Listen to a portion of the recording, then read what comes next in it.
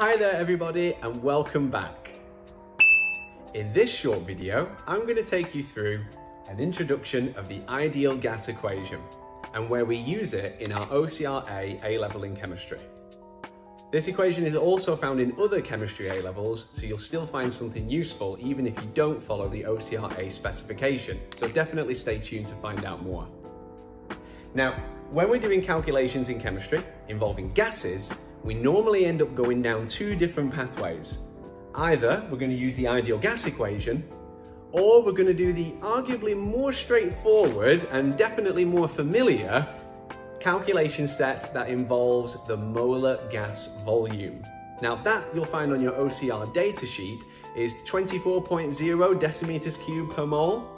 And we use that when we're looking at trying to calculate perhaps the moles of a gas at room temperature and pressure, which is 298 Kelvin and 100 kilopascals of pressure.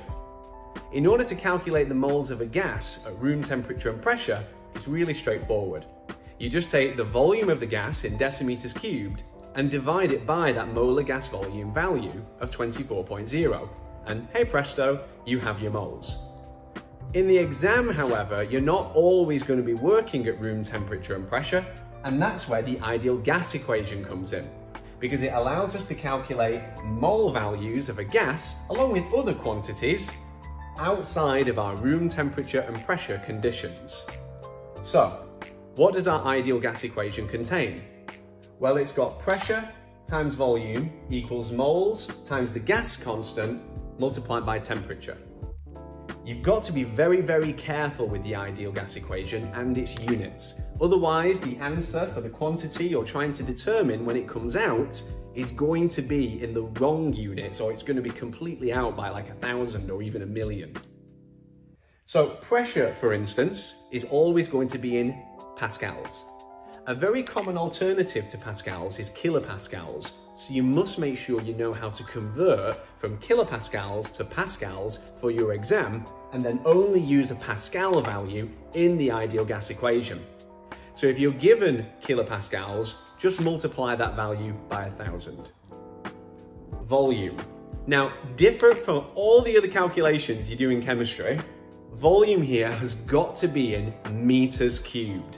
So if they give you a centimeter cubed value in the exam, before that volume goes into the ideal gas equation, you've got to divide it by 1,000,000, and decimeters cubed would need to be divided by 1,000. So please be very careful with volume, as it's quite unique. There's nowhere else in the A-level where we look at meters cubed when it comes to gases, and so it either sticks out or hides. Let's make sure that it's the former.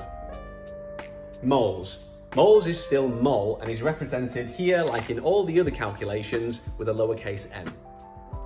I'm going to skip R just for a moment and go straight to temperature. Now temperature is in Kelvin. Just take the degree C value if you're given one and add 273. That's all you have to do. R. Now R is the gas constant, and you'll find it on your data sheet if you've got your OCR data sheet just here. And you'll find it right at the bottom of the list here, above the infrared spectroscopy table, and it's 8.314 joules per Kelvin per mole. Interestingly enough, it's the only value on the OCR datasheet that's actually quoted to 4 significant figures. And if you do OCR physics, it's only quoted to 3 significant figures on there. So again, that can help it stick out a little bit as one of those values that's perhaps a little different from the others. So that means you don't need to memorize it because it's on your data sheet, and you definitely don't need to worry too much about all of those units that come with it. Well, not part of your chemistry A-level anyway.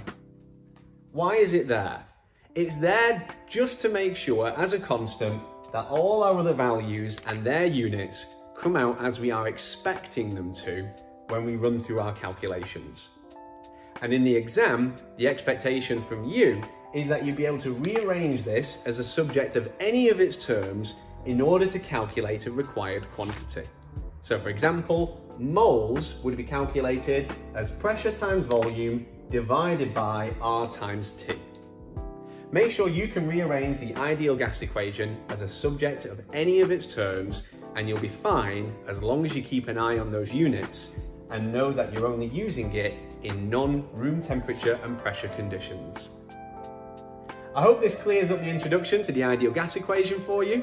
And until next time, happy revising.